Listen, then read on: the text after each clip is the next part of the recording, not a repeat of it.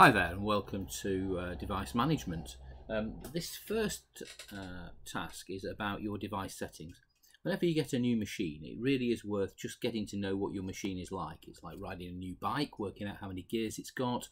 Perhaps if you're getting a new car, working out whether it's automatic, how to change the oil, things like that. So the first thing that we need to do really is to make a note of a few things. Windows 10 has its own way of doing this. If you're using another device, then you really need to perhaps get some help onto Google or Apple support or Chrome or whatever it is that you're using and find out these particular facts and see if you can do some of these things. So I'm going to go down to the bottom here, type search, and I'm going to type in settings, and under the settings app you'll see that it comes up and it gives me a menu, a whole host of things that I can do. I can look at the system, I can look at devices that are attached to it, I can do various things. I'm just going to look quickly at my accounts, show you that I logged on here, and if I look at my info, your info, it says my logon is ACS-01. It's a local account, it's administrator, and I can do various things. I can make a camera, take a picture, and that sort of thing. So that's my first protocol, just to make sure I know how I'm logging on, and hopefully somewhere I've noted that I've got a really strong password.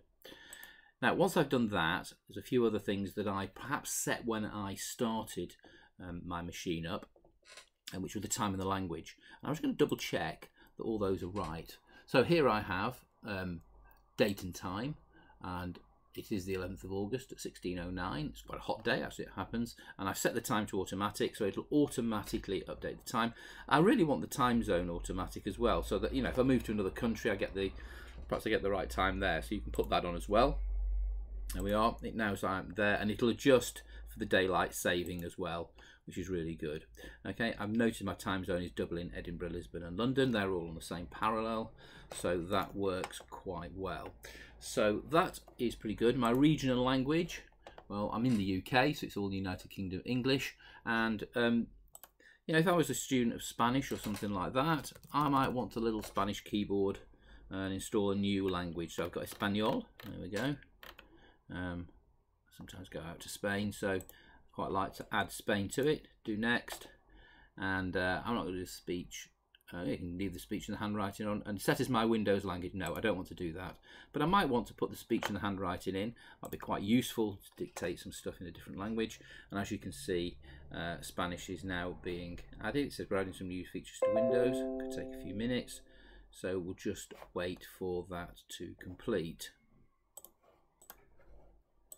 Okay, the language is now installed, as you can see. And I can see down the bottom here I've got ENG for English, and if I click on there I can switch between English and Spanish keyboard. I've got some language preferences, and if you're bilingual or you're studying a language at A-level or GCSE, it might be worth having those things on and then looking if you can like dictate Spanish into your machine and see what it comes up with. So those are some quite useful little bits and bobs for you to have a look at.